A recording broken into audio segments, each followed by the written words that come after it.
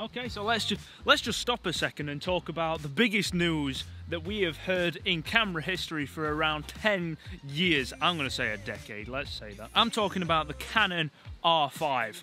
Personally, I'm going to let you know straight away. I have pre-ordered the Canon R5, and then as soon as I get it here in the UK, which is looking to be around late July, late this month, I will do a Canon R5 review and then a Canon EOS R5 versus regular R, just so you guys can see the difference. Now let's just go over a few things, specs about the R5, and let's talk about why I didn't choose the R6. Okay, so there's obviously a few things that we already know about the R5. It's that it does 8K RAW, uncropped, 4K in 120 frames per second, uncropped in 10-bit with dual pixel autofocus. Yeah, the specs are absolutely mind-blowing, and they didn't even dumb it down so much for the EOS R6.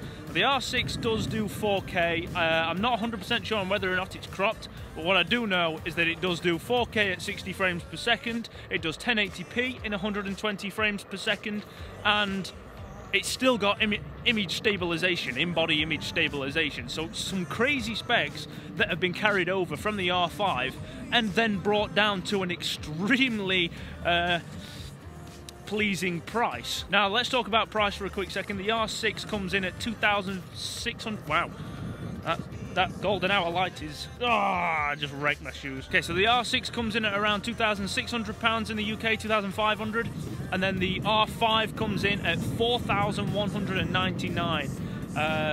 Yeah, big price difference, but not a very big difference in specs. So it's looking like for a lot of people that the R6 is going to be a much better option in terms of value. But if you are one of those people that literally just wants the absolute best of the best, maybe you're not even a pro photographer, maybe you've just got a lot of money and you just want the absolute best of the best, obviously the R5.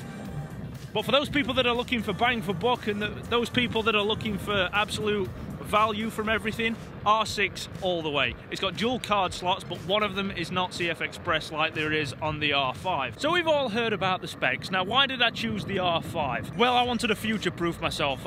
When it comes down to buying something as expensive as that is, I always say I need to future-proof myself. Now, when I wanted a new laptop, I knew I needed 16 gigs of RAM to future-proof myself. Now, when is the next time that I'm going to drop around nearly 4 grand on a camera? Not very soon, trust me. So why not go all out and just get the best one and future-proof myself and not have any regrets? So there's your reason for me buying the R5 over the R6. Future-proof, baby. But let's not ignore the R6. The R6 has some incredible specs, and anybody who's looking for value should 100% go for the R6. For those of you who own a one-wheel, you will 100% know what I mean when it starts to get scary, when you just start to get that death wobble. Now let's address those overheating issues as well. Let's face it, the camera's doing 4K in 10-bit internally, uncropped, dual pixel autofocus. You're gonna get some overheating. I don't think it's gonna be anything major. Oh look, there's a scary dog. I don't like vlogging out in the open in where I live. I feel like somebody who knows me is just gonna be staring at me the whole time. Oh, that is wrecked. Water. Have I got the plug in?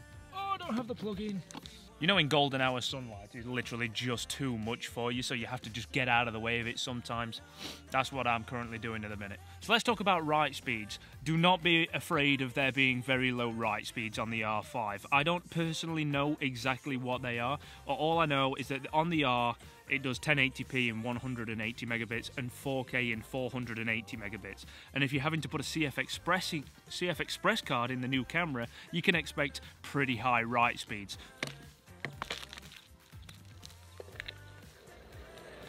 So when the camera finally does arrive, do expect a studio sit down and we'll go through the whole menu of the camera. We'll go an in-depth look at how it all works, the new menu system and how you pick frame rates. Go on. You know when people at junctions have to wait for me on a one-wheel? Anyway, that's all I wanted this video to be, just a quick info video. Like, I am getting the camera. I will have it in my possession by the end of this month. Ooh, you know when you hit a hard bump. I will have the camera in my possession by the end of this month, and you can expect an in-depth review of it, footage of it. All my vlogs are going to be filmed on it from that point on. Honest, just expect a whole lot of R5 footage when it comes, trust me. Anyway, like, comment, subscribe, do all the stuff that you already love to do. I will see you in the next one. Bye-bye. Don't you let yourself slip out of control.